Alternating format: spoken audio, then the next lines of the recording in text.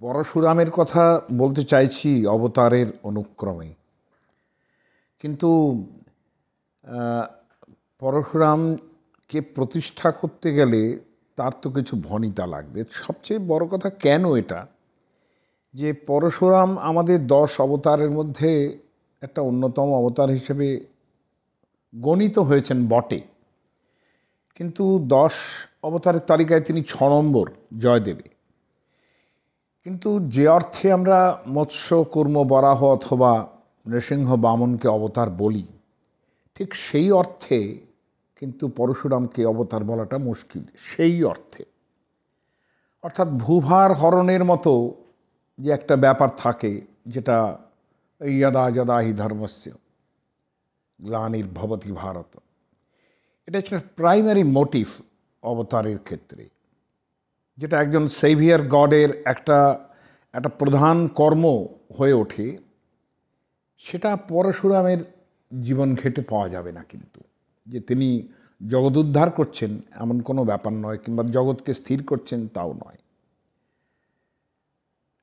অবতার তত্ত্বের যিনি, যাকে আমি বেশ অন্তর্দ্রষ্টা কবি বলে মনে করি, সেই জয়দেব, তিনিও কিন্তু পরশুরামকে আমাদের যে পূর্বের বলা মৎস্যকর্ম বরাহ ইত্যাদি অবতারের কথা যে বলেছে,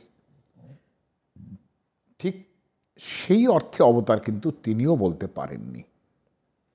বরঞ্চ আমরা বলবো, যেটা আমি অবতারের একটা জেনারেল আলোচনায় বলেছিলাম, যে আমরা অবতার বলতে কিন্তু শুধুমাত্র ভগবৎ বিগ্রহ কিংবা যিনি আবির্ভূত হচ্ছেন, অবতরণ করছেন পৃথিবীতে ভূভার হরণের জন্য, তেমন ছাড়াও আরও অনেক জায়গায় ভগবানের অংশ থাকে,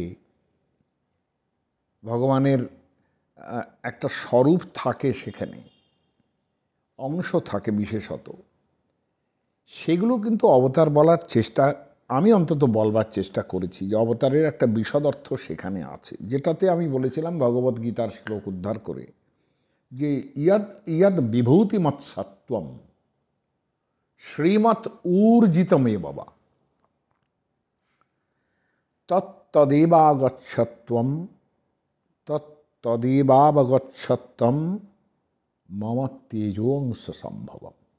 যেখানে যেখানেই তুমি আমার বিভূতি দেখবে, বিভূতি মানে একটা চমৎকার, তার ঐশ্বর্যের স্বরূপ যেখানে যেখানে দেখবে, শ্রীমৎ খুব সুন্দর, খুব বলবান, খুব বুদ্ধিমান, এই যে জায়গাগুলো, এখানেও কিন্তু ভগবানের অংশ আছে, এটা বলতে হবে। এবং সেই অর্থে যদি আমি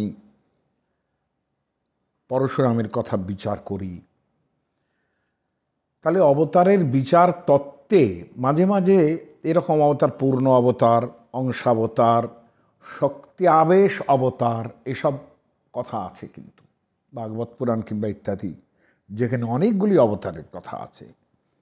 শক্তি আবেশ মানে শক্তির আবেশ ঘটছে, ভগবৎ শক্তির আবেশ ঘটছে, মানে যেটা খুব সাধারণ। এতে আপনারা এই যে ভর হওয়া টওয়া বলেন না, আমি অবশ্য এই ভর হওয়া টওয়া এই জিনিসগুলোতে আমি খুব বিশ্বাসী তা নয়, কিন্তু এটা ঠিক, ভগবানের আবেশ তো হতে পারে বিভিন্ন মানুষের মধ্যেই, কত জায়গায় হয়েছে, সেখানে তো আমরা দেখতে পেয়েছি সেগুলো। সেই সব জায়গা বড় বড় সাধক যারা, তাদের মধ্যে কত আবেশ দেখেছি আমরা, তৈলঙ্গ স্বামী, বামাখ্যাপা বলুন, আরও অনেক অনেক, যেখানে ভগবানের আবেশ ঘটে।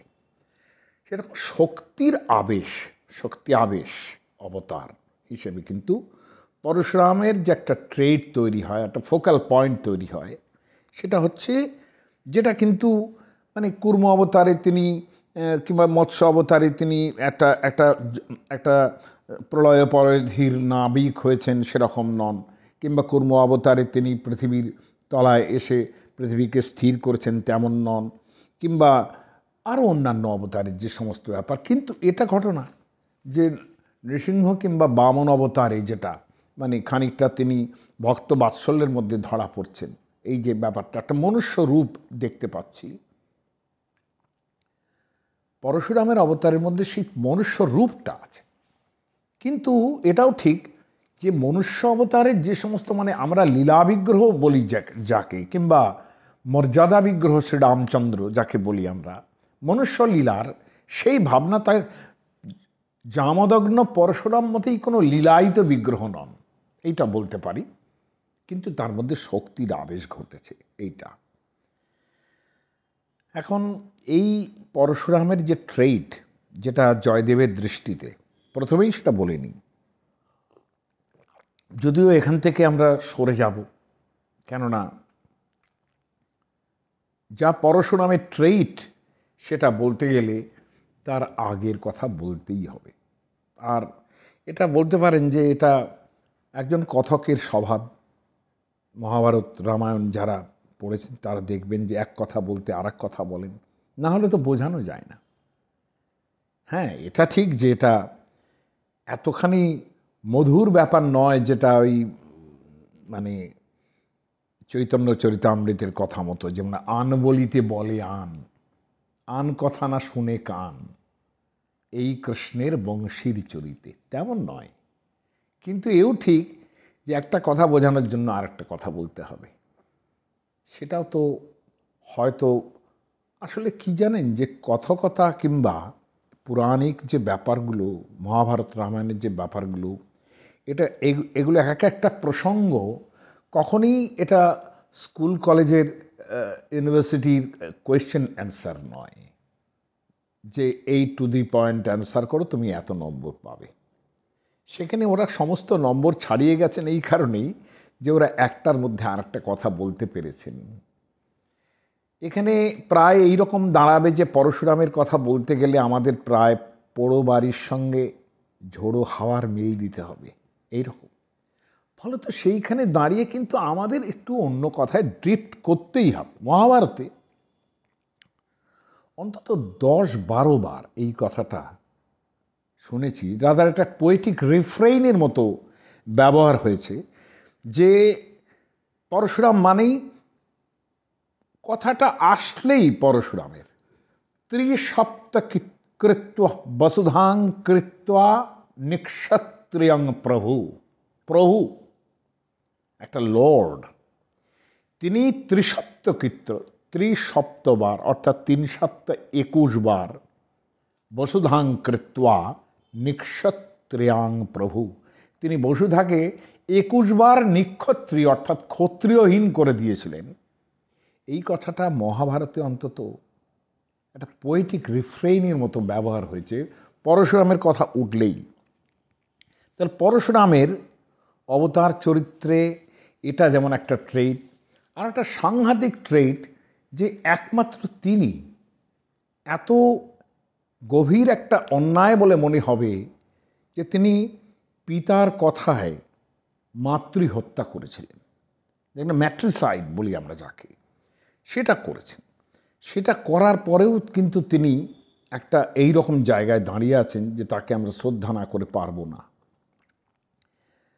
ক্ষত্রিয় নিধন, মাতৃহত্যা, এরকম চরম হিংসা, চরম ক্রোধ তার প্রতীক হয়ে রইলেন যে পরশুরাম, সেটা তার অবতার প্রমাণ পুরুষ হিসেবে তার প্রমাণ নয় বটে, কিন্তু এই সাংঘাতিক একটা বিশাল ব্যাপার করে ফেলেছিলেন বলে পরশুরামের জীবন, তার জন্ম, তার বড় হয়ে ওঠা, এটা আমাদের জানাতে হবে, যদিও আমরা সেটাও এখন আরম্ভ করতে পারছি না।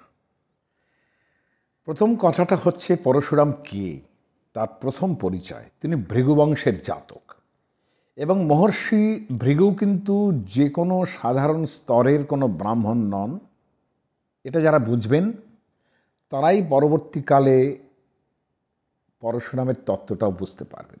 আপনি এটা খেয়াল করুন যে ভগবদ্গীতায় যখন বিভূতি যোগ চলছে, তখন কৃষ্ণ তার বিভিন্ন বিভূতির কথা যে বলছেন, যে এর মধ্যে আমি এই, ওর মধ্যে আমি সেই, হ্যাঁ, অক্ষরাণাম অকারস্মি ইত্যাদি করে, সেখানে তিনি বলছেন মহর্ষিণাং ভৃগুরহম, মহর্ষিদের মধ্যে আমি ভৃগু। এই আর একটা কথা আছে ভাগবত পুরাণে, যেটা আমি প্রথমে বলতে ভালোবাসি, কেন কি ভৃগুর কথা বলতে গেলে, ভৃগুর জন্ম পরিচয়, ভৃগুর কথা যদি বলতে যাই, তার আগে আমার এইটা শোনানো উচিত যে ভৃগু কতটা, ভৃগু মুনি তিনি কতটা, যেখানে মহর্ষিনাং ভৃগুরহম বলছেন তিনি নিজে কতটা, তার সম্বন্ধে একটা পৌরাণিক গল্প আপনাদের বলবো। যে একবার একটা সম্ভবত পূর্ণ সরস্বতীর তীরে এরকম একটা ঝুট ঝামেলা হলো, ঝগড়া হলো যে শ্রেষ্ঠ দেবতা কে আছেন। ভগবত গুণ পরীক্ষা করে যদি বলা যায় যে শ্রেষ্ঠ দেবতা ব্রহ্মা বিষ্ণু মহেশ্বর, তাদের মধ্যে শ্রেষ্ঠ দেবতা কে। এখন ভগবত গুণ পরীক্ষার ক্রাইটেরিয়াটা কি হবে, সেটা সমস্ত কিছু ছেড়ে দিলেন কিন্তু ভৃগুর ওপরেই। মুনি ঋষিরা এই ঝগড়ার পর বলেন, তুমি হচ্ছ উপযুক্ত লোক যে এই ব্রহ্মা বিষ্ণু মহেশ্বরের একটা গুণ পরীক্ষা। গুণ কি হবে বলছেন, যার মধ্যে সত্য গুণের প্রাধান্য আছে। ক্রোধী কিংবা ইত্যাদি এই গুণগুলো তো মানুষকে খাটো করে, তমগুণ আরও খাটো করে। সেখানে সত্যগুণ, সত্য হচ্ছে উজ্জ্বল, তার শুদ্ধতা, তার সব কিছু একটা অন্যরকম, ফলে সত্যগুণ যার মধ্যে বেশি আছে, এইটাই ক্রাইটেরিয়া দেবতা পরীক্ষার ক্ষেত্রে। সরস্বত্যাস্তটে রাজন সত্রয় ঋষয় সত্রমাসত। সত্র একটা যজ্ঞ, তারা অনেক দিনের যজ্ঞ আর কি, সেই যজ্ঞ করছেন। সে বিতর্ক সমাভূতেষাম ত্রিষু অধীশেষু কো মহান। ত্রিষু অধীশ মানে তিন যে মহান দেবতা ব্রহ্মা বিষ্ণু মহেশ্বর, এই ত্রিমূর্তির মধ্যে কে মহান, সবচেয়ে বড় কে, পরীক্ষা করার জন্য ভৃগু প্রথমে তার পিতা ব্রহ্মার কাছে গেলেন। তিনি ব্রহ্মার মানসপুত্র, 7 জন মানসপুত্রের মধ্যে তিনি প্রথম জন্মা। তিনি প্রথমে প্রজাপতি ব্রহ্মার কাছে গিয়ে উপস্থিত হলেন।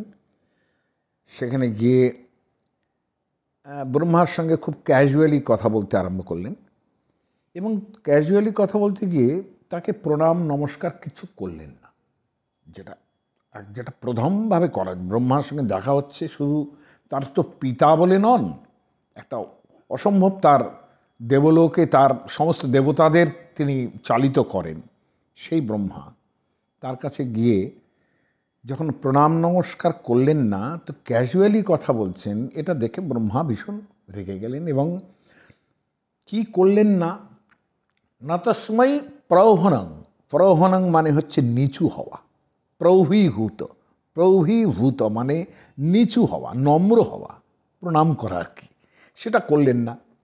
স্তোত্রম, কোনো স্তোত্র মানে কোনো স্তুতিবাদ করলেন না, যে পিতা আপনি, আপনার কাছে এসেছি, আপনি এইরকম সেই রকম, যেটা সবসময় দেবতাদের ক্ষেত্রে করতে হয়, সেইটাই প্রশ্ন যে করলেন না, এইটাই তার সত্যগুণের পরীক্ষার কিন্তু ক্রাইটেরিয়া হয়ে দাঁড়ালো। তস্मै চুকোপ ভগবান, চুকোপ মানে এটা লিট ব্যবহার করা হয়েছে ক্রিয়া হিসেবে, যে তার উপর ভীষণ রেগে গেলেন, কোপ করলেন, এবং প্রজ্বলন স্বেন তেজসা, এবং তিনি ক্রোধে আগুন হয়ে উঠলেন একেবারে। ভৃগু আর বেশিক্ষণ দাঁড়ালেন না সেখানে, এবং সেখান থেকে তিনি বুঝে গেলেন যে তার প্রিয় পিতা যে ব্রহ্মা, তার মধ্যেও কিন্তু সত্যগুণের সেই প্রাধান্য নেই, অতএব তিনি সত্যগুণের আধার নন। তাহলে একটা প্রণাম আবেদন না করতেই যার এত রাজসিক ক্রোধ তৈরি হয়ে গেল, তার কাছে তিনি বেশিক্ষণ আর দাঁড়ালেন না। সেখান থেকে তিনি কৈলাসে পৌঁছলেন মহাদেবের কাছে। শিব অবশ্য ভৃগুকে দেখে, এই কোথায় আমার ভাই, তুমি কোথায় ছিলে? ভৃগুর সঙ্গে মহাদেবের সেই সম্পর্ক, তিনি একেবারে জড়িয়ে ধরলেন ভৃগুকে। পরিরব্ধম সমারেভে উত্থায় ভ্রাতরং মুদা, আমার ভাই বলে জড়িয়ে ধরতে আরম্ভ করলেন। ভৃগু তখন কি করলেন, ইচ্ছে করেই তিনি তাকে দুহাত দিয়ে একটু সরিয়ে মহাদেবকে বললেন, তুমি এরকম একজন স্বেচ্ছাচারী মানুষ, শ্মশানে মশানে থাকো, তোমার কোনো ঠিকঠাক নেই। হ্যাঁ, কথাটা শুনেই শিব একদম ত্রিশূল নিয়ে তার দিকে তেড়ে গেলেন, মানে ভৃগুমণির দিকে তেড়ে গেলেন। তখন জগজ্জননী পার্বতী শিবের পা জড়িয়ে ধরে তার ক্রোধ শান্ত করলেন। পতিত্বা পাদয়োর দেবী শান্তয়ামাস তঙ্গিরা, তাকে কথাবার্তা বলে শান্ত করলেন। কিন্তু ভৃগুমণির কাজ হয়ে গেছে। তিনি যে সত্য পরীক্ষা করতে এসেছিলেন, সেটা আবার যে একটু অন্যরকম কথা বলতেই তার যখন রাগ হয়ে গেল, বুঝতে পারলেন যে সত্যগুণের আধার সম্পূর্ণভাবে আমাদের মহাদেব শিব নন। দেখুন, এটা কিন্তু গল্প। যারা শিব ভক্ত তারা যদি এইসব শুনে ভাবতে থাকেন এই শিবের মধ্যে সত্যগুণ নেই, কি বলছো তুমি, আসলে এরা কিন্তু সকলেই সত্যগুণের আধার। কিন্তু এটা একটা পৌরাণিক পরীক্ষা চলছে, সেটা একটু বুঝতে পারেন। আমাদের এখানে আমাদের পৌরাণিক জগতে এরকম চলে, 3 দেবতার সম্বন্ধেই এটা চলে, এমনকি যে চলাটা শেষ পর্যন্ত হাসি ঠাট্টায় জায়গাতেও পৌঁছে যায়।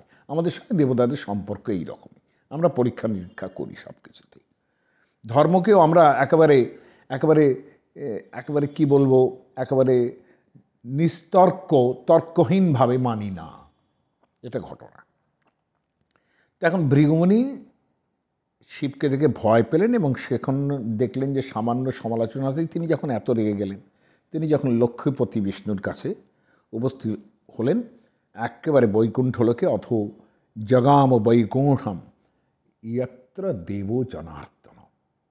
বৈকুণ্ঠ গিয়ে ভৃগু দেখলেন যেটা, যে বৈকুণ্ঠপতি ভগবান বিষ্ণু কমলিনী লক্ষ্মীর সঙ্গে তার কোলে মাথা রেখে শুয়ে আছেন, একদম চিত হয়ে শুয়ে আছেন। বেশ মজার দৃশ্য। এই দৃশ্য দেখে তার সহ্য হলো না, এমন একটা ভাব নিয়েই ভৃগু একটা লাথি কষালেন বিষ্ণুর বুকে।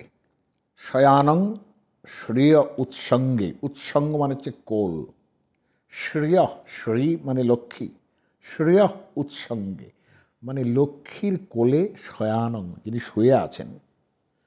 পদা বক্ষসী অতারয়ত, পদা বক্ষস্যতারয়ত, তাকে পা দিয়ে একটা লাথি কষালেন। অন্যান্য দেবতার ক্ষেত্রে, ব্রহ্মা কিংবা মহেশ্বরের ক্ষেত্রে যা হয়েছে, এখানে কিন্তু সেরকম ঘটল না।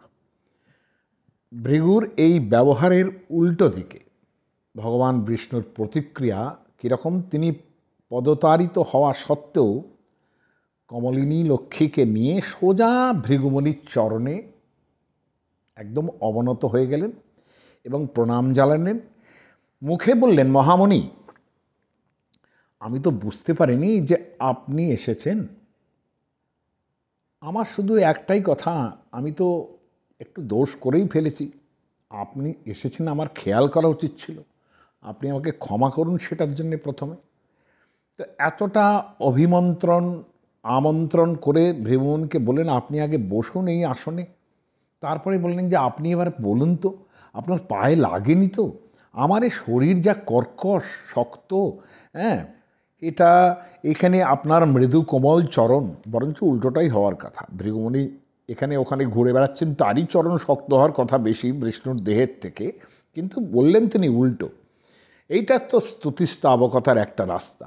বললেন, আপনার মৃদু কোমল চরণে কোনো ক্ষত হয়ে যায়নি তো? অতীব কোমলৌ তাত, তাত সম্বোধনটা খেয়াল করুন। তাত কিন্তু বাবা ছেলেকে ডাকে, ছেলে বাবাকে ডাকে। তাত এবং অঙ্গ, এই শব্দ দুটো খুব প্রিয়ত্বের সম্বোধনের মধ্যে ব্যবহার হয়। অতীব কোমলৌ তাত চরণৌতে মহামুনে, আপনার চরণ দুটি তো অত্যন্ত নরম। বজ্র কর্কশ মদবক্ষ, আমার বুকটা তো যেন বজ্র কর্কশ। স্পর্শে না পরিপীড়িত, এটা স্পর্শ করার ফলে একটু লাগলো না তো আপনার?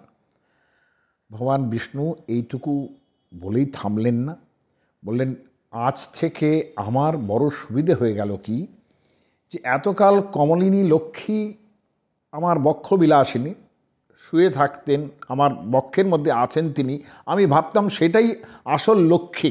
তা নয়, এই যে আপনার চরণ চিহ্ন আঁকা হলো, আমার বুকের মধ্যে আপনার চরণ চিহ্ন, ভৃগুর মতো ব্রাহ্মণের চরণ চিহ্ন যে একদম বহন করছি আমি, আজ থেকে আমি সত্যি সত্যি শ্রীলক্ষ্মী অর্থাৎ আসল মঙ্গল, সেই মঙ্গলের আধার হয়ে উঠলাম আমি।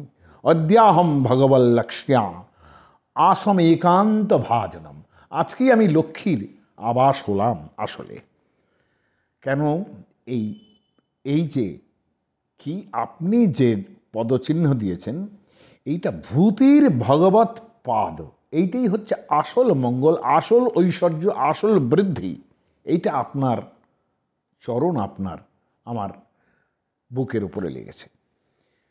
এই কথাটার সঙ্গে সঙ্গে ভৃগু একদম খুব নিশ্চিন্ত হলেন যে সত্যগুণের প্রাধান্য কি হতে পারে, যে একটা এরকম পদাঘাত করা সত্ত্বেও যে মানুষ এতটা নমনীয়, এতটা তার ক্রোধের কোনো উদ্রেক হলো না, বরঞ্চ বলছে যে আপনার পায়ে লাগেনি তো, সেই মানুষটাই কিন্তু আমার বক্তব্য কিন্তু বিষ্ণুর সত্যগুণ কতটুকু হলো, কিংবা শিবের প্রকাশ রাগ কতটুকু হলো, কিংবা ব্রহ্মার ক্রোধ কতটুকু হলো, এটা নয়।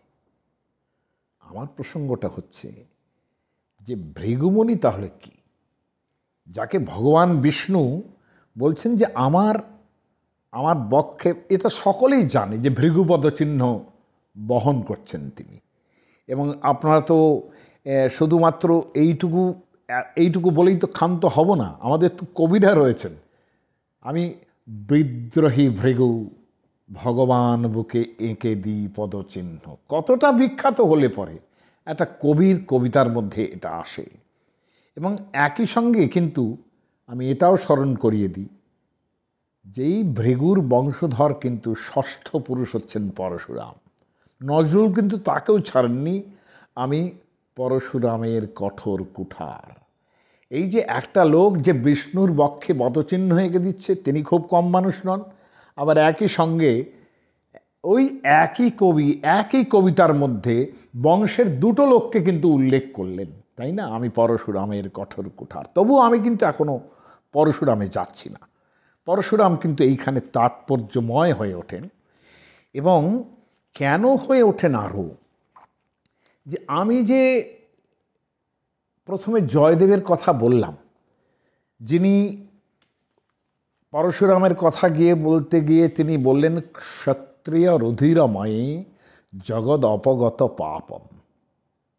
ক্ষত্রিয়দের রুধির, রক্তের দ্বারা রুধিরময়, তাতে জগৎ অপগত পাপম। ক্ষত্রিয়ের রুধির তিনি বানাকর্ষণে অর্থাৎ আঘাত করে বার করেছিলেন বলেই জগৎ থেকে পাপ বিনষ্ট হয়ে গেছে। ক্ষত্রিয়রা নিশ্চয়ই পাপী হয়ে উঠেছিল, সে কথা অন্য, সে কথা পরে বলছি। এবং তারপরেই বলছেন স্নপয়সী পয়সী সমিত ভবতাপম।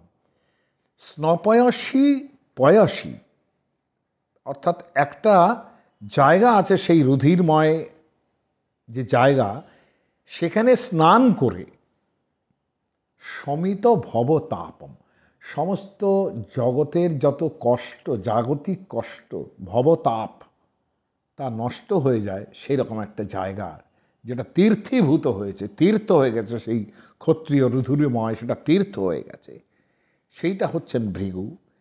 এবং জয়দেব লাস্ট লাইনে অন্যান্য অবতারের ক্ষেত্রে কেশবধৃত মীন শরীর, কেশবধৃত শুকর রূপ, কেশবধূত নরহরি রূপ, এই যে সব শব্দ যা বলেছেন তাই তার অর্থ, কিন্তু পরশুরামের নাম কিন্তু উল্লেখ করলেন না এখানে।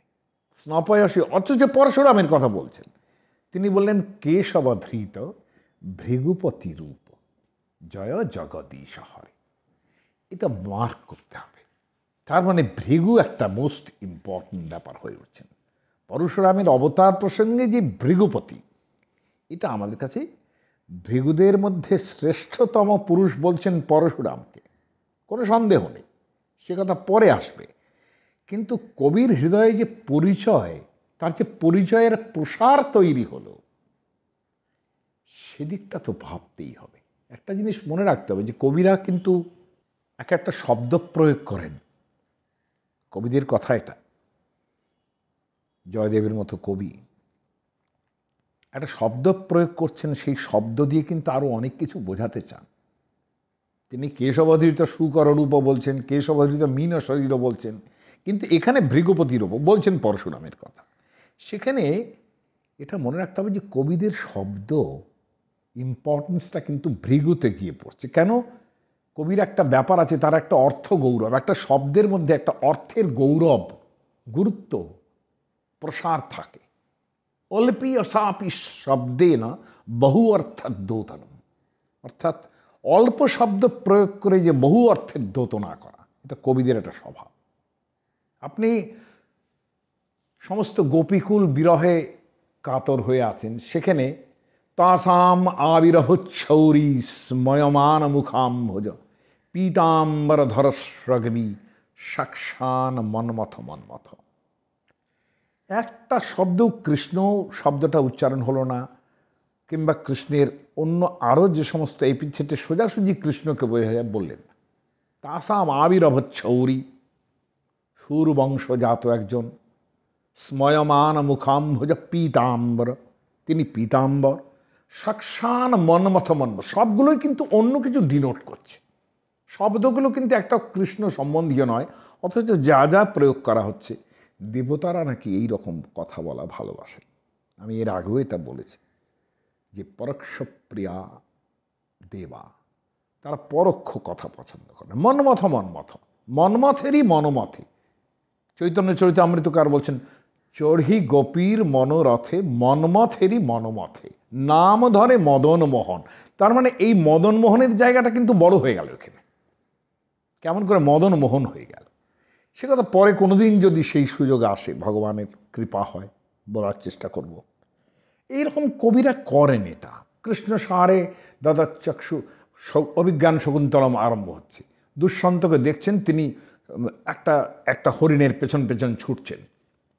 সূত্রধার গান লাগিয়ে দিয়েছিলেন, সূত্রধারের যিনি স্ত্রী নটি, তাকে দিয়ে গান আরম্ভ হয়েছিল। এত সুন্দর গান হলো, তিনি বললেন, অহো অস্মিংক্ষণে বিস্মৃতং খলু মায়া, আমি ভুলেই গেছি আমাকে কি করতে হবে।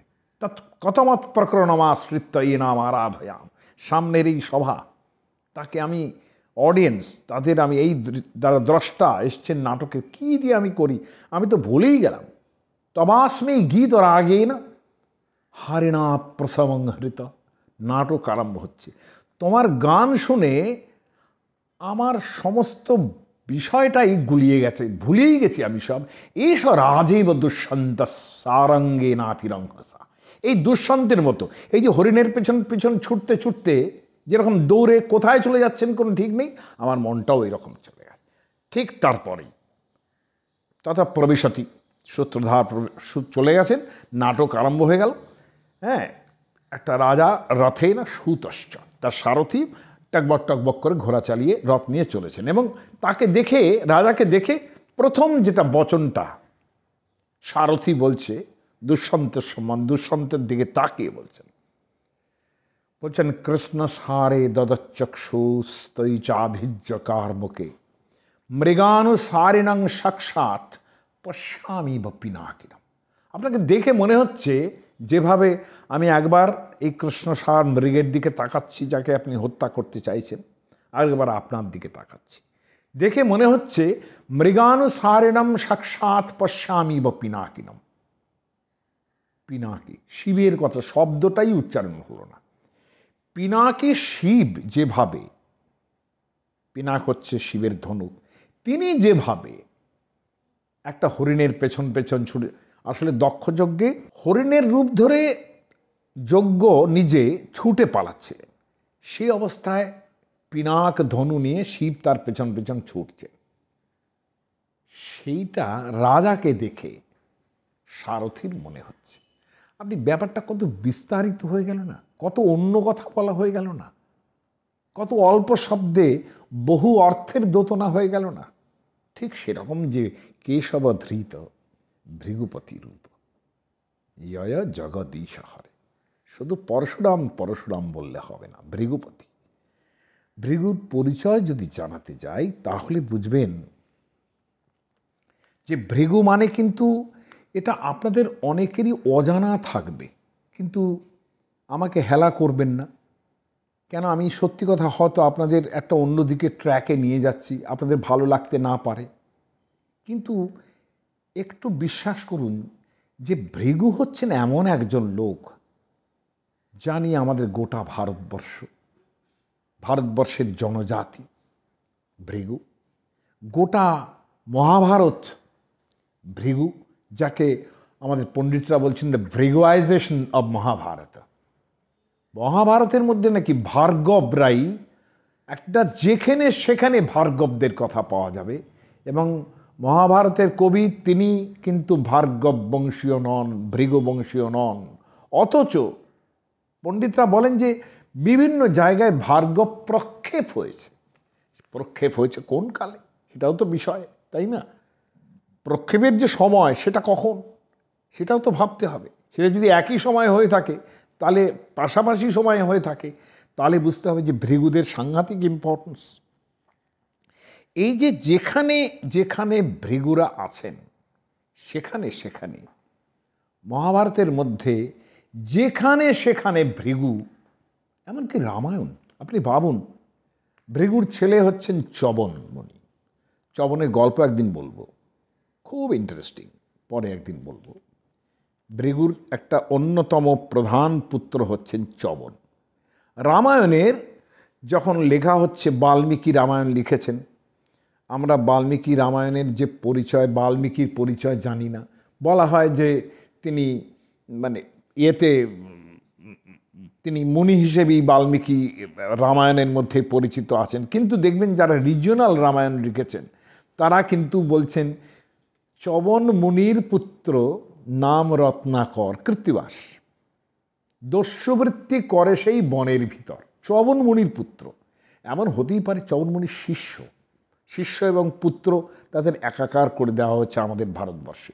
আমাদের মধ্যে শিষ্যের সঙ্গে পুত্রের কোনো ডিফারেন্স তৈরি করা, দুই রকমের বংশ হয়, একটা হচ্ছে বিদ্যা বংশ, আর একটা হচ্ছে এমনি জন্ম সম্বন্ধীয় বংশ। চবন মুনির পুত্র নাম রত্নাকর, এর কোথা থেকে পেলেন? কোথা থেকে নিশ্চয়ই পেয়েছেন, একটা রিজিওনাল রামায়ণগুলো যে পেয়েছেন এটা। এবং লক্ষণীয় হচ্ছে যে আমাদের যিনি অশ্বঘোষ, যিনি কালিদাসেরও আগের নাট্যকার, সম্ভবত ফার্স্ট সেঞ্চুরি, সেকেন্ড সেঞ্চুরি পর্যন্ত যাবে না, কারণ সেকেন্ড সেঞ্চুরিতে ভাস এসে গেছেন, কিংবা ভাসের একটু পরে, সেকেন্ড সেঞ্চুরি থেকে থার্ড সেঞ্চুরির পরে এদিকে আসবেন না। কালিদাস তার পরে, কালিদাস তার অনেক লেখা একটু গ্রহণও করেছেন, অনেক শব্দ, অনেক রিফ্রেইন গ্রহণও করেছেন। অশ্বঘোষ এত বড় কবি, বৌদ্ধ, তিনি লিখছেন বাল্মীকির আদৌ চ সসর্জ পদ্যম জগ্রন্থ জন্য চবনো মহর্ষি। চবন মুনি যা রচনা করে গেলেন না, করতে পারলেন না, বাল্মীকি সেটা করলেন। তার মানে কি চবন মুনি রামায়ণ লেখায় হাত দিয়েছিলেন? একটা অত বড় লোক, অশ্বঘোষের মতো লোক বলছেন, আমি জানি না, কিন্তু ভৃগু বংশের জাতক, এটা একটা ব্যাপার, কিংবা ভৃগু বংশের শিষ্য তিনি হতে পারেন। এখন এইটা বোঝানোর জন্য আমি একটা কাজ করেছি। ভৃগুর যে বংশ লতিকা, এটা একটু আমি লিখে এনেছি, আপনারা একটু দেখুন, এবং পরে যখন আমি এর ব্যাখ্যায় যাব আপনারা চমৎকৃত হবেন। ভৃগু দুজনকে বিবাহ করেছেন, একজন স্ত্রী তার পুলোমা, আর একজন হিরণ্যকশিপুর মেয়ে, দৈত্যরাজ হিরণ্যকশিপুর মেয়ে, তার নাম হচ্ছে দিব্যা। পরে প্রসঙ্গে আসছি সেটা। ভৃগু পুলোমার গর্ভে যার জন্ম হলো তিনি হচ্ছেন চবন। এই চবন মুনির যে বংশ, তারপরে ঔর্ব, তারপরে ঋচিক, তারপরে যমদগ্নি, তার ছেলে পরশুরাম। আমরা এইখানে যাব। আমি কেন ভৃগুর বংশলতিকাটা দেখালাম, যেমন পরশুরামের কথা বললাম, যেটা অন্ততপক্ষে 31 থেকে 32 বার পরশুরামের প্রসঙ্গ উঠেছে মহাভারতে, সেটা পরের কথা। এই ভৃগু, তার থেকে তার যে হিরণ্যকশিপুর মেয়েদের দিব্যা, তার থেকে জন্মেছেন কবি, তার নাম হচ্ছে কবি। কবির ছেলে হচ্ছেন শুক্রাচার্য। শুক্রাচার্যের মেয়ে হচ্ছেন কিন্তু দেবযানী। সেই দেবযানীর সঙ্গে যার বিয়ে হচ্ছেন সেই রাজার নাম যযাতি। এই যযাতি এবং যযাতির দেবযানীর পুত্র কন্যা তার সঙ্গে শর্মিষ্ঠাও এসে যাবেন। ফলত যযাতি, দেবযানী, শর্মিষ্ঠা এই বংশ অধিকায় কিন্তু পাণ্ডব কৌরব সকলে। এই বংশ অধিকায় যদুবংশে কৃষ্ণ জন্মাবেন। তাহলে কি ভৃগুর জায়গাটা কীরকম দাঁড়াচ্ছে, যে ভৃগুর একটা বংশধারায় চবন, যার থেকে পরশুরাম, আর একটা বংশধারায় কবি, শুক্র, দেবযানী, কন্যা গর্ভের জায়গা থেকে মানে কন্যার সূত্রে কিন্তু একটা পুরো ভারতবর্ষের ক্ষত্রিয় জনজাতি কৌরব, পাণ্ডব, এদিকে কৃষ্ণ স্বয়ং। আর একটা ভৃগুর ছেলে যে চবন, তার দুই স্ত্রী, একজন সুকন্যা আর একজন আরুষি। সুকন্যার কথা পরে আসবো চবনের প্রসঙ্গ এলে। আরুষির ছেলে যে হলো, সেই আরুষির ছেলে হচ্ছেন প্রমতি, তারপরে রুরু। রুরু প্রমোদ বরার বিখ্যাত প্রেমের গল্প আপনারা শুনবেন, আমাদের সুবোধবাবুর যে বই ভারত প্রেম কথা পড়বেন সেখানে। তার ছেলে হচ্ছেন সুনক। তার ছেলে তার যে নাতি সৌনক, তিনি মহাভারত শুনবেন। এইটা আপনাদের, তার মানে কি দাঁড়ালো, মহাভারত যিনি শুনছেন, যে উগ্রশ্রবা সেউতি এসে 12 বৎসরের যে যজ্ঞ হচ্ছে সেখানে এসে যে গল্প বলা হবে, সে মহাভারতের গল্প, সেটা শুনছেন ভৃগুবংশের লোক। যিনি সেই গল্পগুলো বলছেন সেগুলো সব এই চবন, অর্ব, ঋচিক, যমদগ্নির গল্প। গল্প বলবেন কার? কবি, শুক্র, দেবযানীর সূত্রে পাণ্ডব, কৌরব, কৃষ্ণ, এদের গল্প বলবেন। তাহলে কি দাঁড়ালো, ভৃগুই তো ছড়িয়ে আছেন সব জায়গায়, তাই নয় কি? এই জিনিসটা কিন্তু খেয়াল করতে হবে যে ভৃগু কতটা ইম্পর্ট্যান্ট হয়ে যাচ্ছেন। আমি একটুখানি ভৃগুর, এবার আমি মনে করি যে এবার বোধহয় আপনারা সেই রকম পরিস্থিতিতে এসেছেন যাতে আপনি ভৃগুর কথা কিছু বলতে পারি, তার ইম্পর্টেন্সটা অন্তত বুঝতে পেরেছেন। দেখুন ভৃগু কীরকম, যে একজন বলছেন, যেটা আমি একটুখানি যারা ওয়েস্টার্ন ভাবনা চিন্তা নিয়ে কথাবার্তা বলেছেন তাদের একটুখানি কথা বলি। যেমন সবচেয়ে বড় ইম্পর্টেন্ট দাঁড়াবে সেখানে শুভঙ্কর। তিনি প্রথম যে দেখাচ্ছেন একটা, আমার একটুখানি স্বাভাবিকভাবে এই জায়গাটা আপনাকে একটু দেখে বলতে হবে।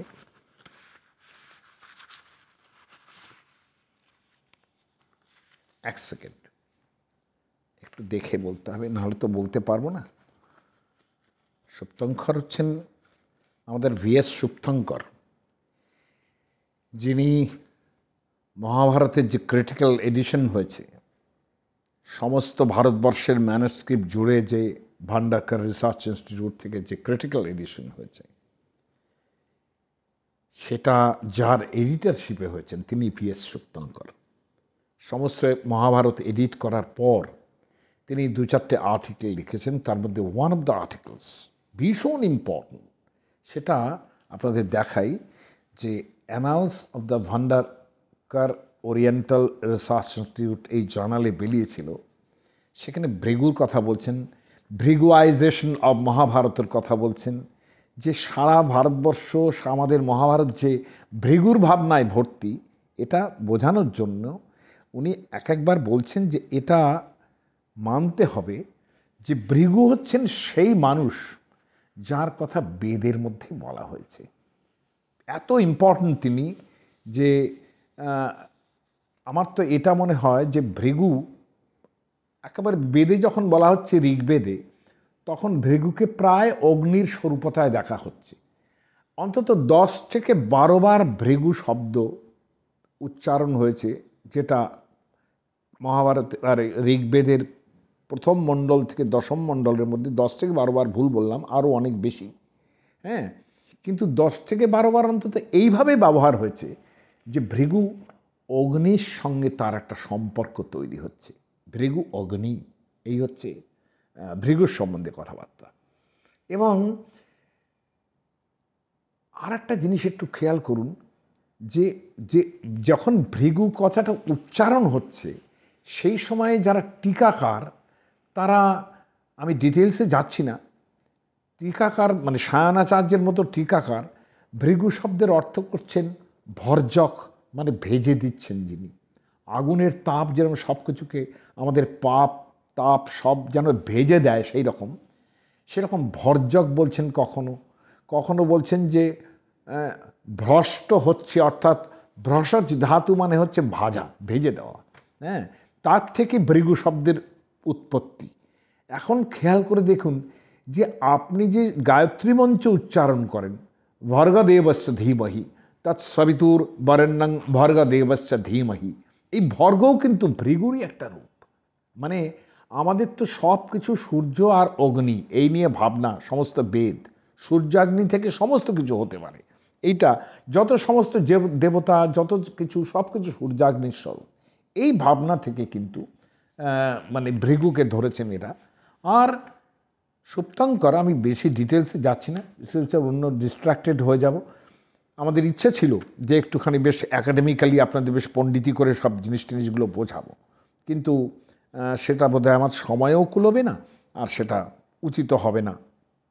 কিন্তু বিশ্বাস করুন সেগুলো আমি নিয়ে এসেছিলাম আপনাদের জন্যে, কিন্তু তৎসত্ত্বেও আমি নিজেকে সংযত করছি আর কি, কথা বলা তো বেশি অভ্যেস হয়ে গেছে আমার।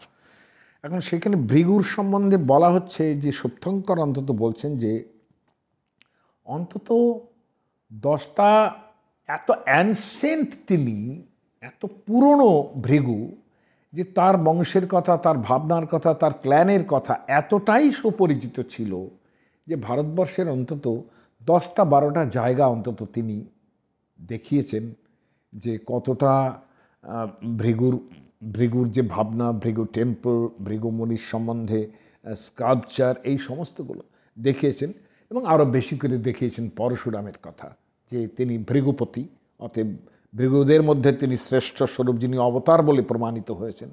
তার সম্বন্ধেও কিন্তু সুপ্তঙ্কর অনেকগুলো জায়গা দেখিয়েছেন। এমনকি লাস্ট জায়গাটা বোধহয় মানে যেখানে গোকর্ণ থেকে পরশুরাম তার কুঠার ছুঁড়ে ফেলছেন, বলা হয় যে কেরলকে কিন্তু পরশুরাম ক্ষেত্র বলা হয়, যে পরশুরাম তার কুঠারখানি ছুঁড়ে দিয়েছিলেন ওখান থেকে, গোকর্ণ থেকে।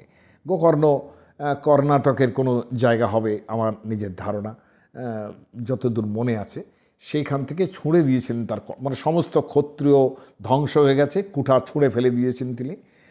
সেইটা থেকেই নাকি কেরালার উৎপত্তি হয়েছে, এবং কেরালাকে অনেক সময় পরশুরাম ক্ষেত্র বলে বলা হয়। আমি এত এর মধ্যে যাচ্ছি না, তবু আমি একটু সামান্য বরঞ্চ ভৃগুর অন্যান্য কথা একটু বলে দিই। ভৃগুর জন্ম যে হয়েছিল, বলা হচ্ছে ভৃগুর মহর্ষির ভগবান ব্রহ্মণা বৈ স্বয়ম্ভুবা বরুণস্য ক্রতৌ জাত পাবকাত ইতি নশ্রুতম। তিনি বরুণ যজ্ঞে, কি হয়েছে যে বরুণ যজ্ঞে গিয়েছেন, সেইখানে পাবক মানে বরুণ যজ্ঞের অগ্নি থেকে তার সৃষ্টি হয়েছে। কিন্তু আমি যে আরেকটা কথা বললাম যে ভৃগু মহাভারতের মধ্যে ছড়িয়ে আছেন সর্বত্র, সেটা সবচেয়ে ভালো পাবেন যে ওই যে আরুষির গর্ভে মহাভারতের কথা যে আরম্ভ হচ্ছে, আরুষির গর্ভে যিনি জন্মেছিলেন সৌনক, সেই সৌনকের কথাটাও আপনাদের একটু বলতে হবে, অপ্রসঙ্গ লাগলেও বলতে হবে। ভৃগুর জন্মের কথা আবারও আসছি আমি সেখানে। আপনারা জানেন যে ব্যাসদেব যে সংস্কৃত ও মহাভারত রচনা করছেন, সেটা মানে সেটা আরম্ভই হচ্ছে কিন্তু মানে ভৃগু বংশের একটা অধস্তন পুরুষের সামনে, যেটা আমি একটু আগে বলেছি। কারণ সৌনকের যে যজ্ঞভূমি, এটা বারবার আপনারা শুনবেন এই একই কথা, যে যে দ্বাদশ বার্ষিক সত্র, 12 বছরের জন্য একটা যজ্ঞ আরম্ভ হয়েছে। সেখানে তার প্রধান যে তন্ত্রধার, প্রধান যে পুরোহিত, তিনি হচ্ছেন সৌনক। সেখানে এই যজ্ঞের মধ্যে হঠাৎ করে একটা কথক ঠাকুর এসে উপস্থিত হলেন। সেই কথক ঠাকুরের নাম হচ্ছে উগ্রশ্রবা, তার লোমহর্ষণী, উগ্রশ্রবা লোমহর্ষণী। লোমহর্ষণ হচ্ছে তার বাবা। লোমহর্ষণ কেন? যে তার কথা শুনে, যে এ কথা হয়তো পরেও আমি আরেকবার বলবো, মহাভারতের কথা যদি কোনোদিন বলতে পারি, যে তার কথা শুনে লোমানি হর্ষয়ান চক্রে, রোম খাড়া হয়ে ওঠে, এত সুন্দর করে তিনি বলেন, সেই জন্য তার নাম লোমহর্ষণ। তার ছেলে, তিনি নৈমিষারণ্যে সেই যজ্ঞস্থলে এসে উপস্থিত হলেন। লোমহর্ষণী সুত, উগ্রশ্রবা সুতকে দেখেই ঋষিমুনিরা সব একেবারে হৈ হৈ করে ওঠে। সারা দিন তো যাগ যজ্ঞে যায়, তো তাদেরও তো গল্প শুনতে ইচ্ছে করে, তাদের একটু অবসর কাটাতে ইচ্ছে করে। সবাই মনে মনে একবারে হাঁপ ছেড়ে বাঁচলেন। এবং অবসরকালও যারা যাজ্ঞিক, তাদের খুব বৃথা গেলে চলে না। একটা বৃথা খারাপ কথা অন্যান্য উল্টো পাল্টা আলোচনা করলে চলে না, তাই না?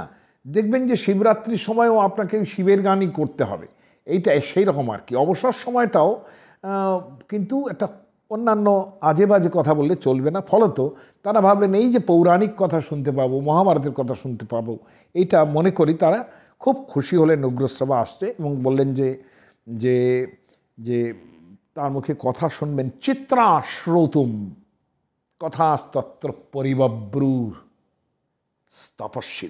সমস্ত তপস্বীরা যারা যজ্ঞ করছিলেন তারা একেবারে ঘিরে ধরলেন সৌনককে, আরে উগ্রশ্রবা সৌতিকে। উগ্রশ্রবা সৌতি একটুখানি বসে, তাকে একটু জল টল দেওয়া হলো, আসনে বসলেন। সুখাসীনম ততস্তঙ্গবৈ বিশ্রান্তম উপলক্ষ্যচ। যেই একটু বিশ্রান্ত হলেন, বিশ্রাম করলেন, তাকে বললেন যে এবার বলো যে তুমি কোথায় ছিলে একদিন। ঋষিমুনিরা প্রশ্ন করছেন, কোথায় ছিলে একদিন? বললেন যে আমাদের তো পরীক্ষিতের, উগ্রশ্রবা সৌতি বললেন, পরীক্ষিতের ছেলে জনমেজয়ের যে সর্পসত্র সর্পযজ্ঞ চলছিল সেটাও দেখলাম। তারপরে সেখানে বৈশম্পায়ন তার মুখে ব্যাসের বলা সংস্কৃত মহাভারত শুনলাম বসে বসে। হ্যাঁ, তারপরে সেসব বিস্তারিত শোনার পর এই তীর্থ সেই তীর্থ ঘোরার পরে সমন্ত পঞ্চকে এলাম, সমন্ত পঞ্চক তীর্থে এলাম।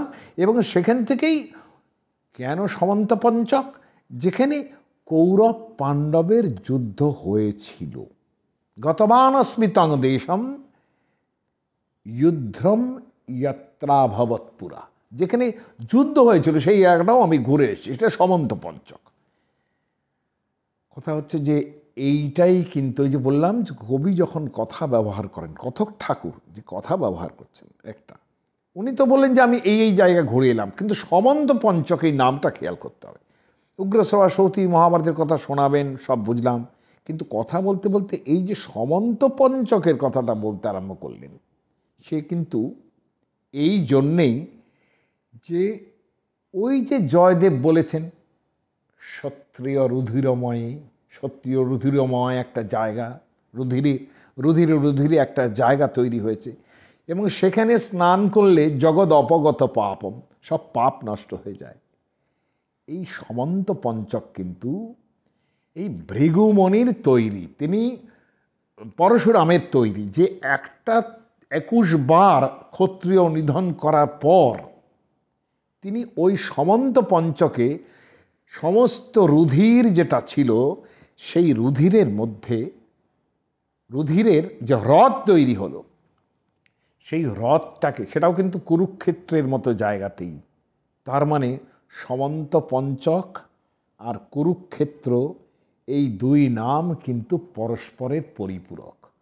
আমার ধারণা যে আগে এই কুরুক্ষেত্র জায়গাটাকে সমন্ত পঞ্চকই বলা হতো, পরবর্তীকালে এটা কুরুক্ষেত্র বলা হচ্ছে। ইনি বললেন সমন্ত পঞ্চকে এসে পৌঁছলাম কেন? 2 মিনিট পরেই কিন্তু সৌনক আসবেন, তার কাছে কিন্তু এইটা রেফারেন্স করলেন যে তোমারই বংশের আর একজন পরশুরাম, তার যে সমন্ত পঞ্চক, আমি তার উল্লেখ করলাম। অর্থাৎ একটা সংবাদ, তো আমি যে আপনাদের সঙ্গে কথা বলছি, আমি যদি আপনাদের না বোঝাতে পারি, সংবাদ তৈরি না হয় যদি আমাদের, একেলা গায়কের নহে তো গান, তাই না? আমার সঙ্গে আপনার যদি সংবাদ তৈরি না হয়, অর্থাৎ সমান হৃদয়তা তৈরি না হয়, তাহলে আমিও আপনাকে বোঝাতে পারবো না, আপনারাও আমাকে বুঝবেন না।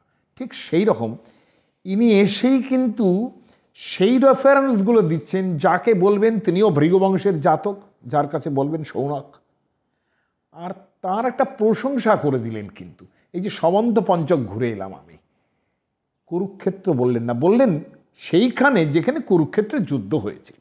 সমন্ত পঞ্চক অর্থাৎ সমন্ত মানে কিন্তু সম্যকভাবে একটা অন্ত হলো, সমস্ত ক্ষত্রিয় জাতিকে তিনি একদম একেবারে উপড়ে ফেলে দিলেন, যে এই যে একটা অন্ত ঘটলো, এটাকে বলে সম্যকভাবে একটা অন্ত, যার ফলে সমন্ত, তার সঙ্গে 5টা হ্রদ, সমন্ত পঞ্চক। আমি একটু সংস্কৃত শ্লোকগুলো শোনাই। সমন্ত পঞ্চকমিতি যদুক্তম সুতনন্দন, সঙ্গে সঙ্গে জিজ্ঞাসা করলেন যে সমন্ত পঞ্চক বলছো কেন? আদি পর্বের প্রথম দিকে প্রথম অধ্যায়ে কিন্তু কথা আরম্ভ হচ্ছে, এটা মহাভারতের। ঋষিরা প্রশ্ন করলেন, তখনও সৌনক এসে উপস্থিত হননি। সমন্ত পঞ্চকমিতি যদুক্তং সুতনন্দন এটা সর্বং যথাতত্ত্বম শ্রোতুমিচ্ছামহে বয়ম, আমরা সমস্তগুলো শুনতে চাই। হ্যাঁ, এই সমন্ত পঞ্চক কথাটা তুমি কেন বললে?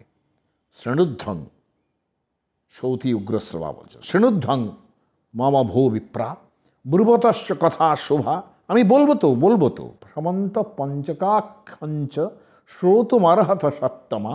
হ্যাঁ, আপনি শুনবেন আমার কথা সমন্ত পঞ্চক কেন বলছি। ত্রেতা দ্বাপরয় সন্ধৌ, আমি একটু খেয়াল করতে বলবো এখানে, কারণ এই কথাটা ঘুরে আসবে আমি যখন আবার রাম অবতারের কথা বলবো। ত্রেতা দ্বাপরয় সন্ধৌ, ত্রেতা এবং দ্বাপরের সন্ধিকালে, তার মানে ত্রেতা যুগ শেষ হয়ে আসছে এবং দ্বাপর কেবল আরম্ভ হচ্ছে, তার সন্ধি। রাম শস্ত্রভৃতাঙ্গবর, পরশুরাম সেই শস্ত্রভৃত, অসকৃত পার্থিবং শত্রম জঘানামর্ষ চৌদিত, যিনি ক্ষত্রিয়দের হত্যা করেছিলেন অসকৃত, একবার নয়, সকৃত মানে একবার, অসকৃত মানে বহুবার। হ্যাঁ, অমর্ষ মানে হচ্ছে রাগ, অমর্ষের দ্বারা, রাগের দ্বারা প্রেরিত হয়ে তিনি ক্ষত্রিয়দের অসকৃত বহুবার হত্যা করেছিলেন। স সর্বং শত্রম উৎসাদ্য স্ববীর্যেনানলদ্যতি, অনলের সমান যার দ্যুতি, তিনি সমস্ত ক্ষত্রিয় মানে শাতন করে, মানে মেরে, সমন্ত পঞ্চকে পঞ্চ চকার রৌধিরান হ্রদান, তিনি রুধির সম্বন্ধী অর্থাৎ রৌধির, রুধির থেকে রৌধির অর্থাৎ সমন্ত পঞ্চকে তিনি 5টা হ্রদ তৈরি করেছিলেন। সতেষু রুধিরাম্ভসু, অম্ভ মানে জল, সতেষু রুধিরাম্ভসু, সেই রুধিরের জলে, হ্রদেষু ক্রোধমূর্ছিত পিতৃন সন্তর্পয়ামাস রুধিরে নেতি নশ্রুতম। আমরা শুনেছি এইরকম কথা, উগ্রশ্রবা সতী বলছেন, সেই রুধির দিয়েই তিনি পিতৃতর্পণ করেছিলেন। অথর্চিকাদেও ভেত্ত, এই কথা কিন্তু পরে আসবে, আগে পরের কথা আগে বলে দিচ্ছি। অথর্চিকা ঋচিক, অথর সঙ্গে ঋচিকের সন্ধি হয়েছে। অথর্চিকাদয় ভেত্ত, ঋচিক যারা, অর্থাৎ তার পিতা, এই ঋচিকের কথা মানে ঋচিক পিতামহ, তার আগের পূর্বপুরুষ ঋচিক, তারা সমস্ত পিতৃপুরুষরা এসে পরশুরামকে বললেন, রাম রাম মহাভাগ প্রীতাস্ম স্তব ভার্গব, আমরা খুশি হয়েছি হে পরশুরাম, আমি তোমার ওপরে সর্বদাই আমরা খুশি হয়েছি। অনয়া পিতৃভক্তি আচ বিক্রমেণ তব প্রভু, তোমার বিক্রম এবং তোমার পিতৃভক্তি। পিতাকে, পরশুরামের পিতাকে হত্যা করা হয়েছিল, সেই কারণেই তার এই এত ক্ষত্রিয় বধ। বরং বৃণীষ্য ভদ্রংতে ইয়মেচ্ছসি মহাদ্যুতে। আমি আর বেশি যাচ্ছি না, কথা হচ্ছে যে তিনি তারপরেই বললেন যে আমি যেই ক্ষত্রিয় বধ করলাম, আমি সমস্ত পাপ থেকে যেন, বধের তো পাপ আছে, সেই পাপ থেকে যেন মুক্ত হই, এবং এই যে হ্রদ সে যেন তীর্থীভূত হয়, অর্থাৎ তীর্থ হিসেবে গণ্য হয়। এবং এটাও ঠিক, এইখানে একটা অদ্ভুত কথা বলছেন মহাভারতের কবি সেই কালে, ইয়ে না লিঙ্গে না ইয়ো দেশ যুক্তা সমুপলভ্যতে, যে দেশ যে চিহ্ন দ্বারা কীর্তিত হবে সেইটাকে তার নাম হবে। অর্থাৎ যেখানে যেখানে, অর্থাৎ সমন্ত পঞ্চক দেখুন, এই যে 5টা হ্রদ তৈরি হলো, রুধির হ্রদ, তার নামেই দেশটা চিহ্নিত হয়ে গেল। এটা কীরকম জানেন, উনি মানে মহাভারত সেই কালে বলছে যে না লিঙ্গি না, যেরকম একটা চিহ্ন থাকে। আমরা বলি বামুন পাড়া, সে দেশে যে জায়গায় বামুন বেশি থাকে নিশ্চয়ই। বাঁশতলা, একটা সেখানে নিশ্চয়ই প্রচুর পরিমাণ বাঁশ ছিল। কদমতলা, এই যে জায়গা যে না লিঙ্গে না, যেটা যেটা আছে তার দ্বারাই জায়গাটা চিহ্ন হয়ে যায়। এই সমন্ত পঞ্চক কিন্তু সেইরকম একটা জায়গা যার দ্বারা চিহ্নিত হয়ে গেলেন। এই এই এই এই যে উগ্রশ্রবা সৌতি তার কথা বলতে আরম্ভ করলেন। কিন্তু আমার বক্তব্য পরশুরামের কথা, অর্থাৎ ভৃগুবংশীয় পরশুরামের কথা দিয়ে কথা আরম্ভ হলো। তাহলে এই যে ভৃগু সেখানে তাৎপর্যপূর্ণ হয়ে ওঠেন যে তিনি একটা জিনিস আমি বারবার বলবো যে ভৃগুর ব্যাপারটা কীরম দাঁড়ালো। আমি আগে পূর্বে বলেছি আপনাদের বংশোজ্জিকা দেখানোর সময় যে ভৃগু কী করলেন, যিনি বিবাহ করলেন কাকে, একজন হিরণ্যকশিপু দৈত্য রাজার মেয়ে। হিরণ্যকশিপু যার জন্যে নরসিংহ অবতার হয়েছিলেন, তার মেয়ে দিব্যা, তার সঙ্গে বিবাহ হয়েছে ভৃগুর। আর একজন পুলোমা, তিনিও কিন্তু একজন রাজার মেয়ে, অথবা আমি মনে করি রাজা নয়, তিনিও কিন্তু একজন দৈত্যের মেয়ে বলে আমার মনে হয়। আমি তার প্রমাণ দেওয়ার চেষ্টা করব। আমি বোঝাতে চাইছি এর দ্বারা যে প্রথমেই কিন্তু এক বিশাল ব্রাহ্মণ বংশের মধ্যে দৈত্য দানবের রক্ত কিন্তু মিশ্র। যারা আমরা ব্রাহ্মণ্য নিয়ে মাথা ঘামাই না, তারা এটাতে একটু ভেবে দেখবেন। আবার বলি, ভেবে দেখার কিচ্ছু নেই, কারণ দৈত্য দানব এরাও কিন্তু সকলেই ব্রাহ্মণ। এটা মনে রাখার দরকার। এটা ভাববেন না যে আমাদের যে সমস্ত এই টিভি সিরিয়াল থেকে আরম্ভ করে এমনকি আমরা রামায়ণ মহাভারত যখন দেখেছি, তখন রাক্ষস দৈত্য দানবদের যে চেহারা তৈরি করা হয়েছে এক একটা, চেহারাগুলো কিন্তু এরকম নয়। একই পিতা, কশ্যপের ছেলে সব, তার একজন দেবতা হয়েছে আর একজন অসুর হয়েছে, অর্থাৎ দৈত্য দনুর গর্ভজাত হচ্ছেন দানবেরা, দ্বিতীয় গর্ভজাত হচ্ছেন দৈত্যেরা। কাজেই একই পিতার অন্য বৈমাত্রেয় ভাই এরা সমস্ত, দেবতাদের ভাই এরা সমস্ত, এবং বারবার এটা শতপথ ব্রাহ্মণের মধ্যে তাদের বারবার ভাই ভাই বলেই বলা হয়েছে। কাজে এইখানে আমাদের কোনো চিন্তার কারণ নেই যে তারা সব অব্রাহ্মণ রয়ে গেলেন, তা কিন্তু হলো না। আমি খুশি হই এই কারণে যে দৈত্য জানব যারা একটু ব্রাহ্মণ্য ট্র্যাক থেকে একটু অন্য রকম, তারাও কিন্তু যাগযজ্ঞ করতেন যথেষ্ট পরিমাণ। খেয়াল করে দেবেন তারা সব ব্রহ্মার কাছে তপস্যা করছেন, এটা কিন্তু খেয়াল করার দরকার আছে। কাজেই তাদের যে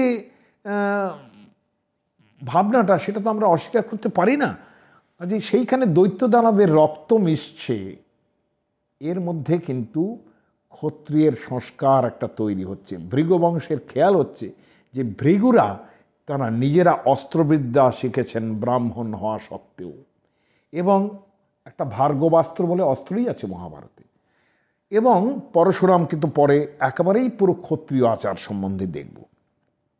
এবার ভৃগু যে তার যে জন্ম হয়েছিল সেটা কীরমভাবে, যে একটা বরুণের যে যজ্ঞ হয়ে গেছে নাকি, সরি, বরুণের যে যজ্ঞ হচ্ছিল সেখানে সমস্ত দেবকন্যারা উপস্থিত হয়েছিল, দেবরমণীরা সব উপস্থিত হয়েছিল। সেখানে ব্রহ্মা তাদের দেখার পর সেখানে তার তেজস্খলন হয়। কিন্তু তেজস্খলন হওয়ার সঙ্গে সঙ্গে তিনি সেই স্খলিত তেজকে কখনো বৃথা যেতে দিলেন না। তিনি যজ্ঞের হাতায় সেটা তুলে নিয়ে হুতে চাগ্নৌ সকৃচ্ছক্রে জ্বালায়া নিঃসৃত কবি। এই যে একটা শুক্র তিনি আগুনে আহুতি দিলেন, সেখান থেকেই সেই অগ্নির জ্বালা থেকে নিঃসৃতা কবি, খেয়াল করে দেখবেন কবি শব্দটা কিন্তু কবি, কবিকেই কিন্তু ভৃগু বলা হচ্ছে এখানে। হিরণ্যগর্ভস্তং দৃष्ट्वा, সেই কবিকে দেখার সঙ্গে সঙ্গে হিরণ্যগর্ভস্তং দৃष्ट्वा জালাং ভিত্ত্বা বিনিসৃতম ভৃগুস্ত্বমিতি হোবাচ যস্মাৎ তস্মাৎ সবই ভৃগু। এই অগ্নির জ্বালার থেকে, ওই যে বললাম ভাজা ভেজে দেওয়া অগ্নির জ্বালা থেকে যিনি যেহেতু তৈরি হলেন, সেই জন্যে ভগবান ব্রহ্মা তাকে ভৃগু বলে ডাকলেন। আবার অনেকে এটাও বলেন, মহাভারতে এরম বলেছে, ব্রহ্মণ হৃদয়ং ভৃত্বা নিঃসৃত ভগবান ভৃগু। এখানে যে প্রথমে কবি তৈরি হলো, এটা দেখে কিছু ভাববেন না, কারণ মহাভারতের মধ্যে এবং অন্যান্য পুরাণের মধ্যে পিতৃপুরুষের বংশ দিয়ে কিন্তু পরের বংশ চিহ্নিত হয়েছে। যেমন শুক্রাচার্য উষণা শুক্রাচার্য এই বংশেই জন্মাবেন, তাকে কিন্তু কবি বলা হয়েছে। ভগবদ্গীতায় বিভূতি যোগের মধ্যে কবি নাম উষণা কবি, আমি কবিদের মধ্যে, কবি মানে পণ্ডিত, তাদের মধ্যে আমি উষণা কবি। এই যে ভৃগু তৈরি হলেন, আমি তো একটা তো আপনাদের বলেছি যে একটা দিব্যা, আমি খুব ডিটেলসে আর যাব না। হ্যাঁ, তিনি হিরণ্যকশিপ কন্যা দিব্যানাম পরিশ্রুতা। আর একটা পুলম্নশ্চাপি পৌলোমি দুহিতা বরবর্ণিনী। আর একটা হচ্ছে পুলোমার মেয়ে, তার নামও কিন্তু পুলোমা। কিন্তু মহাভারত অন্তত তাই বলেছে যে পুলোমার মেয়ে, তার নাম একই নাম পুলোমা। কিন্তু আমার খুব ঠিক মনে হয় না এটা। আমার মনে হয়েছে যে বায়ুপুরাণ এবং মৎস্যপুরাণ তাকে বলেছেন পৌলোমী। এবং আমার বারবার মনে হয় আরও যে ওই যে দৈত্য দানবের বংশটা ছিল, একজন যেরকম হিরণ্যকশিপুর মেয়ে দিব্যা, আর একজন রাক্ষস বলুন, দৈত্য বলুন, দানব বলুন, এই দানব কিন্তু একজন পুলোমা, তিনি দনুর গর্ভে জন্মেছেন। অর্থাৎ সেই কশ্যপের মেয়ে দনুর গর্ভে জন্মেছেন পুলোমা। তার মানে ইনিও একজন দৈত্য, ইনি একজন দানব। আমি বারবার বলছি, ভৃগুর ব্রাহ্মণ্য রক্তের সঙ্গে কিন্তু দানবদের রক্ত মিশছে। আর একটা খবর শুনি যে দক্ষের আর এক মেয়ে, তার নাম হচ্ছে খ্যাতি।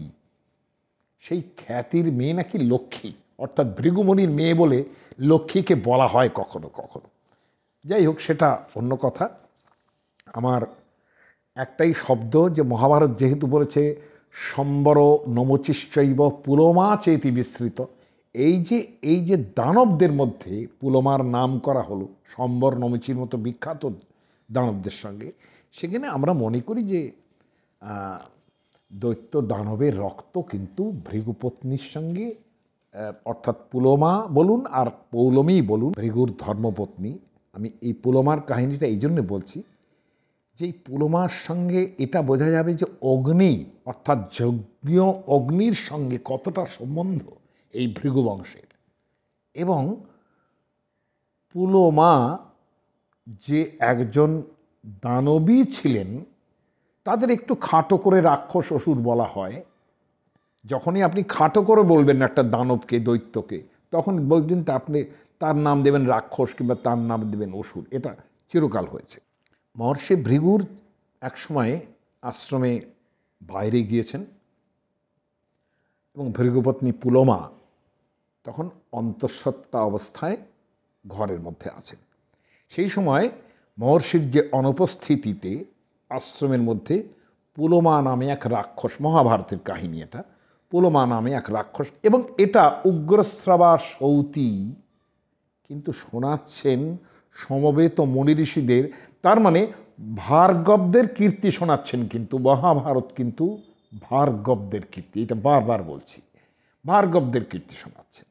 যে পুলোমার ঘরে সেই রাক্ষস প্রবেশ করলো, আমি মনে করি দানব প্রবেশ করলো। সে রাক্ষস প্রবেশ করে, তার নামও পুলোমা, পুলোমার মেয়ে পুলোমা, আবার যে রাক্ষস প্রবেশ করছে তার নামও পুলোমা। ওই জন্যই আমি একটু বিশিষ্ট করতে ভালোবাসি যে এটা পৌলমী বলি, অর্থাৎ পুলমার মেয়ে পৌলমী। রাক্ষসের নাম কিংবা দানবের নাম না হয় পুলমা থাক। সেই যে পুলমা, তাকে দেখে তিনি অতিথি সৎকার করলেন। পুলমা মানে ভৃগু পত্নী। রাক্ষস পুলমা অত্যন্ত কামপীড়িত হলেন ভৃগু পত্নীকে দেখে, এবং তিনি বললেন যে দেখো, আমি তোমাকে আগে বিবাহ করতে চেয়েছিলাম, কিন্তু তোমার পিতা আমার হাতে তোমাকে না দিয়ে ভৃগুর হাতে তোমাকে সমর্পণ করেছেন। এটা আমি ভুলতে পারিনি। আমার মনোনীত যে পত্নী, আমার কাছে প্রায় বাগদত্তা ছিলে তুমি, তাকে আমি অপহরণ করব, আমি তোমাকে তুলে নিয়ে চলে যাব। হ্যাঁ, এবং এটা মনের মধ্যেও তিনি এই যুক্তি দিলেন, যেহেতু তিনি আগে চেয়েছিলেন পুলমার কাছে যে আমাকে, আপনার মেয়েকে আমাকে দিন, পৌলমীকে দিন। হ্যাঁ, তিনি গ্রাহ্য করলেন না, ভৃগুকে দিয়েছিলেন। এই যুক্তিতে তিনি হরণ করে নিয়ে যাওয়ার সময় পুলমা একদম কনফার্মড হবার জন্য যে আমি মিথ্যে কথা কিছু বলছি না, ভৃগুপত্নীর সামনে বিশেষ করে যে মিথ্যে কথা কিছু বলছি না, তিনি অগ্নিকে সাক্ষী বললেন। অগ্নিকে সাক্ষী মানে গার্হপত্য অগ্নি। তখনকার দিনের কেন, আরও বহু বছর পর্যন্ত চালু ছিল যে বিবাহ করে আসার পর ঘরে অগ্নি স্থাপন করতে হতো। প্রথম ঘরে যে অগ্নি স্থাপন, 3 রকমের অগ্নি, একটা দক্ষিণাগ্নি, একটা আহ্বনীয় অগ্নি যাতে করে যজ্ঞটজ্ঞ করতে হয়, আরেকটা হচ্ছে গার্হপত্য অগ্নি। গার্হপত্য অগ্নি মানে প্রায় গৃহস্থের মতো, সে প্রায় গৃহপতি বলা হয়েছে তাকে। সেই অগ্নি এই যে বিবাহ করে আসার পর স্ত্রী এবং স্বামী এরা প্রথম যে কাজটা করবে, প্রথম যে নিজের ঘরে ঢোকার পর, বিবাহ করে আসার পর প্রথম যে কাজটা করবে, ঘরে এসে গার্হপত্য অগ্নি স্থাপন করবে। ওই অগ্নি কোনোদিন নিভবে না, প্রতিদিন তাতে সমিত কাঠ দিয়ে যেতে হবে, এবং সেই সমিত কাঠ সহ যে অগ্নি কোনো দিন নেভার কোনো চান্স নেই, নিভবে না, সমিত দিয়েই যেতে হবে, দিয়েই যেতে হবে। সেই সমিত কাঠ দিতে দিতে একদিন যখন বুড়ো হয়ে যাবেন, মৃত্যু হবে, তখন এই গার্হপত্য অগ্নি গ্রহণ করে নিয়ে গিয়ে চিতা পর্যন্ত যেতে হতো, এবং সেই চিতার আগুনটাও জ্বালাতে হতো কিন্তু এই গার্হপত্য অগ্নি থেকে। আপনারা সবচেয়ে ভালো টের পাবেন যখন রামচন্দ্র রাবণকে মেরে ফেলেছেন, রাবণের দেহ যাচ্ছে, সেখানে বিভীষণ এই গার্হপত্য অগ্নি নিয়ে নিয়ে চলেছেন সঙ্গে। হ্যাঁ, এবং সেখানে তার অগ্নি সংস্কার হবে। এইটা আগুনের এত মাহাত্ম্য আর কি, গার্হপত্য অগ্নি। এই গার্হপত্য অগ্নিকে জিজ্ঞাসা করলেন পুলমা যে তুমি সত্যি করে বলো যে হ্যাঁ আমি মিথ্যে কথা বলছি কিনা, যে এই পুলমাকে, ভৃগুপত্নী পুলমাকে আগে তার বাবা আমার হাতে দিতে চেয়েছিলেন, পরে আমাকে অবজ্ঞা করে তিনি ভৃগুকে এইটা দিয়ে দিয়েছেন। অগ্নি পুলরাক্ষসের কথা শুনে বেশ ভালো রকম দুঃখিত হলেন, আবার মিথ্যা কথা ভয়ে বলতে পারবো কি না তার জন্যে ভৃগুর অভিশাপেরও খুব ভয় পাচ্ছেন। কিন্তু তিনি এটা বললেন কথা যে পুলমাকে, হ্যাঁ আগে তুমি কিন্তু বরণ করেছিলে, একথা আমি মানছি, কিন্তু নিয়ম অনুসারে মন্ত্র পাঠ করে তোমার বিয়েটা হয়নি, সেই জন্য এটা বিয়েটা অসিদ্ধ হয়ে যাচ্ছে।